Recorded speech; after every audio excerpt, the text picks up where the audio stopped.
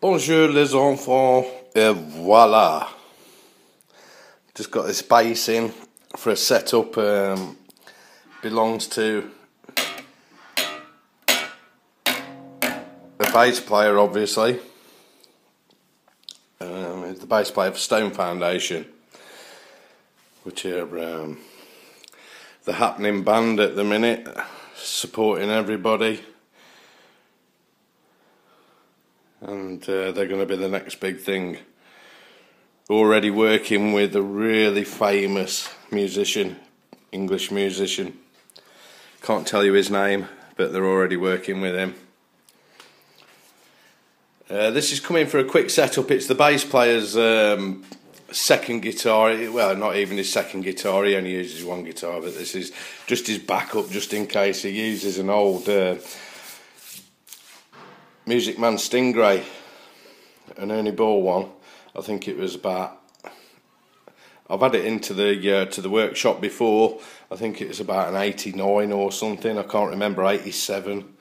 I can't remember. But there is pictures on Mark's Naughty Guitars on Facebook. If you just scroll back about a year or 2 years, actually it was 2 years when it was in.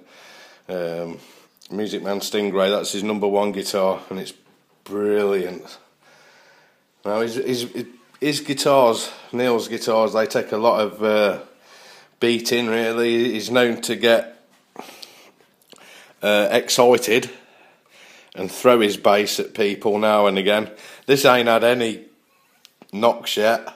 There's a couple of impressions, but he brought this second hand. It's just a bass in case he breaks his other one throwing it at people or whatever. But it's in really good nick. Just needs a really good setup. I mean, look, that's the intonation how it is at the minute. I don't know what's going on with the G string. Just don't know what that's about. The pickup height as well. Now, these are. I'll show you what sort of guitar this is in a minute. Let me just focus that. Duncan designed, so these were designed by Seymour Duncan and then produced out in the Far East and to his specifications and stuck on here. So they're not Seymour Duncans, but they're Seymour Duncan designed. But let me show you how far they are away from the strings, man. Look at that. These are decked. So I can imagine when this is plugged in, it wouldn't be very loud. It wouldn't be, producing as much volume as it should be. Frets are in really good condition, and the fingerboard is in really good condition. Let's have a look at this. It's got a black binding all the way up the fingerboard with black block inlays. It's very nice. The frets are in really good condition. That's nothing, man. That's nothing. Really good condition. It's virtually brand new. Let's have a look on the back. So, as we can see, it's a Squier 3-piece body made of some kind of wood. Looks like wood. So let's have a look at the back of the neck. Everything's in really good condition on it. Sorry about them moving about. I'm trying to.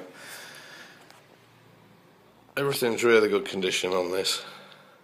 And there we go. It's a 2009 Indonesian Squier Jazz. Let's have a look. Let's get some light over there. But very good condition, just needs setting up. The relief on it was crazy. I've already had a twist of the truss rod just to make sure that it works. And it works fine. I've not even plugged it in and give it a play test yet, just to see what's going on with it. But I'll show you more in a sec. Well, in the next video. Baked Stone Foundation, jazz bass.